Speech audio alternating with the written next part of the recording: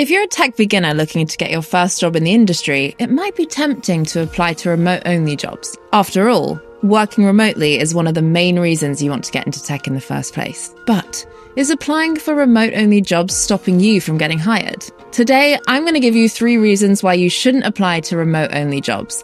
I'll then break down exactly how you can still work remotely, but without applying for remote-only jobs. Make sure you watch this all the way to the end so you don't miss out. The first reason you shouldn't apply for remote-only jobs is because they are more competitive and therefore harder to get than location-based roles. Let's assume you live in London, New York, or some other city. When you apply for a location-based job, you're only competing with the other applicants in your city.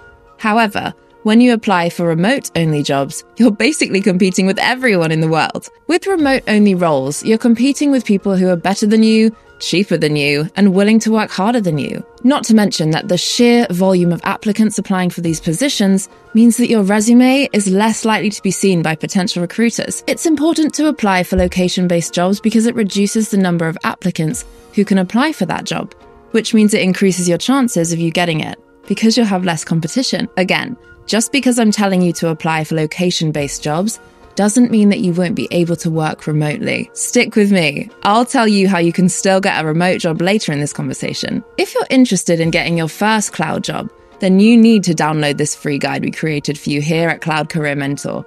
It walks you through the 3 simple steps you can take today to significantly increase your chances of getting more interviews and getting more job offers. So if you're tired of getting ghosted by recruiters, definitely download that free guide now.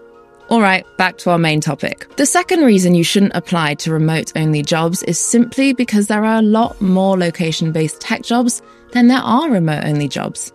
Now, I'll be honest, I don't have any statistics to back this up, but you can tell from the news headlines that the biggest companies require their employees to be back in the office at least 2 to 3 days a week. For example, there's this headline from Fortune magazine that says, Tim Cook called remote work the mother of all experiments.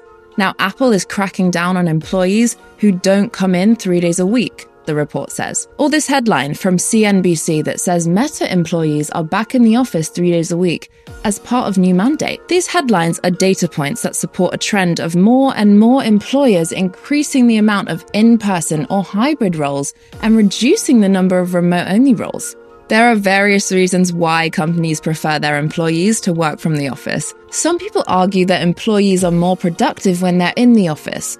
Others argue that these companies have spent a lot of money on office space and real estate, so they want to make sure those offices are being used. Regardless of their reasons why, it's becoming clear that there are a lot more job opportunities in location-based roles than there are in remote-only roles. If you're enjoying this content so far, I have a quick favor to ask.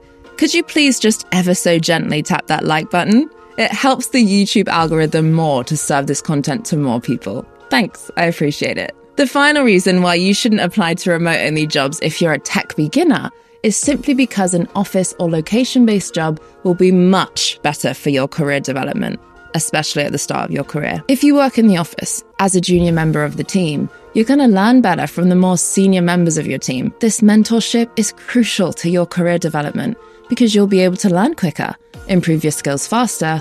This translates to more pay rises. This mentorship will be harder to get when you work remotely. Working in tech can be lonely, but going to the office will help you bond with other members of your team and give you that sense of camaraderie, which is vital in enjoying your work and feeling supported. Simple things like going on coffee breaks together or getting lunch together will allow you to build deeper relationships and trust within your team. This is vital because if you have good relationships with your team, they'll be more likely to help and support you when you need it. They'll be more patient with you as you learn the ropes. And trust me, as a junior engineer, you're going to need all the patience and all the help you can get. Earlier on, I promised I would tell you the secret about how to get remote jobs without applying to remote-only jobs. And now I'm going to give you the scoop. But before that, I want to talk about how difficult it is for a lot of cloud beginners to break into the industry. It's difficult to know what to learn or what skills to develop to give you the best chance of securing that cloud job, which is why we created the Cloud Career Acceleration Program to make your journey into the cloud as easy as possible. This program not only teaches you the technical skills that employers are crying out for, but it also walks you through exactly how to write your resume in a way that attracts recruiters, as well as how to interview confidently to impress hiring managers. And trust me, this significantly increases your chances of getting hired. I haven't even mentioned the amazing private community where you can get support if you get stuck. Plus, you'll also get access to a personalized mentor that you can meet with on a one-to-one regular basis to discuss your progress and to provide the motivation and accountability that you need to be successful. If you want to accelerate your journey into the cloud using our high-quality program, then check us out at cloudcareermentor.com. Link is in the description below. Now that I've walked you through the reasons you shouldn't be applying to remote-only jobs, does that mean there's no hope for working remotely at all? Nope. The good news is that you can still get remote work.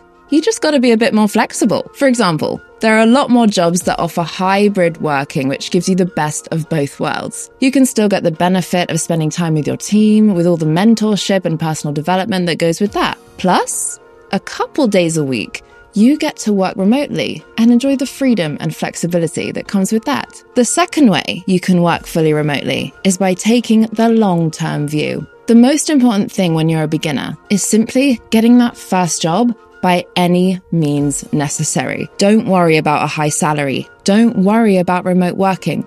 All of these will come later. Sure, your first job might be based fully in the office or maybe even hybrid work, but that's okay.